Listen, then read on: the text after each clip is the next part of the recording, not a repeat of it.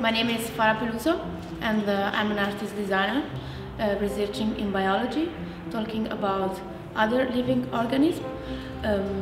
imagine new relationship we could have with them, and trying to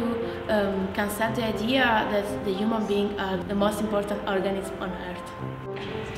A living canvas comes behind the idea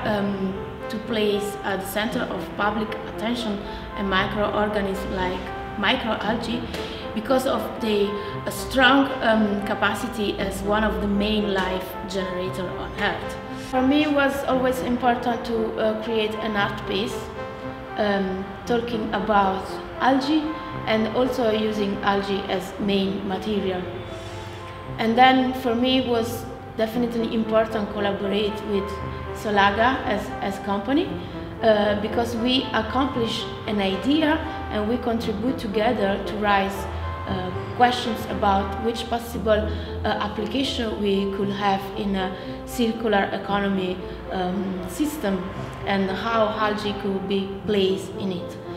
They always give me the possibility to understand the technical aspect, and I always give them the possibility to understand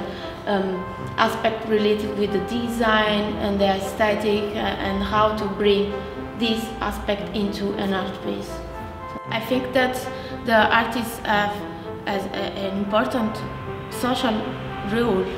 to communicate with people, and because I'm also a designer, I think that they have this role in common, talking about problems related with contemporary condition and also to contribute to change the way to see the problems. It's based on a watering system behind this biofilm, which is able to keep the biofilm constantly alive. There is a sign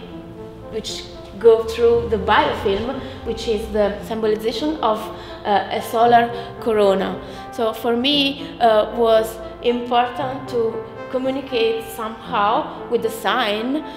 the connection that algae has with the sun, with the power of the sun and our existence, because microalgae are photosynthetic organisms, and